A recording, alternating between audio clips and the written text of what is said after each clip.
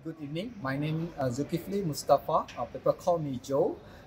I'm from Malaysia, and then I'm doing the stingless beekeeping, and also a researcher in neuroscience where I use stingless bee honey for the brain treatment and also other brain research.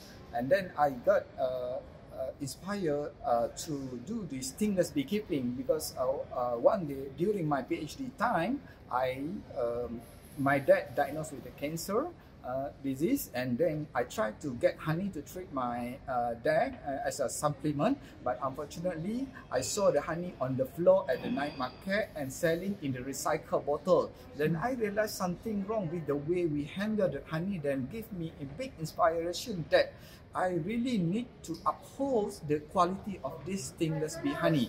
Then when I further explore of this honey, I can see a bigger perspective where this bee could actually benefit to our society. For example, when one family, a poor family, have this stingless bee at their house, they never buy any supplement to their kids or their family, but because they have this colony, they can harvest the honey and it directly give to their kids. And then when they have this honey, they learn to be entrepreneur in order to sell their honey. And when we tell them how to increase their honey by planting the flowers, they plant more flowers, and then their house become beautiful. And then when the bees are available in their house compound, the bees help to pollinate the coconut tree or the fruits tree around their house, then increase their output. So with that, I can see not only the honey give a direct benefit to health, but also to the ecology, and then helping them in gathering their income and increase their social economy.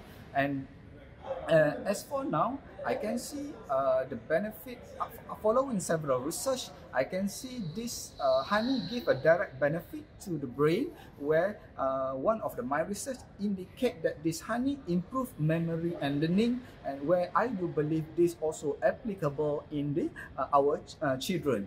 And therefore, I start to work with several stakeholders in Malaysia in order to develop a good ecosystem of this stingless bee honey production, where we reach to the level of having GMP, Good Manufacturing Practice, and HACCP and ISO 22000 honey production plant, where this help increase directly the price of this stingless bee honey.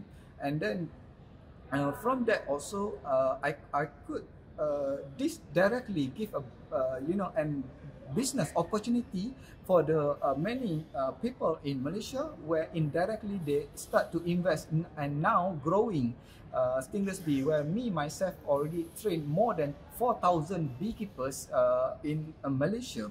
And then from that we could see the increase of the stingless bee honey product, from initially less than 1,000 kilogram, now reaching to 100,000 kilogram.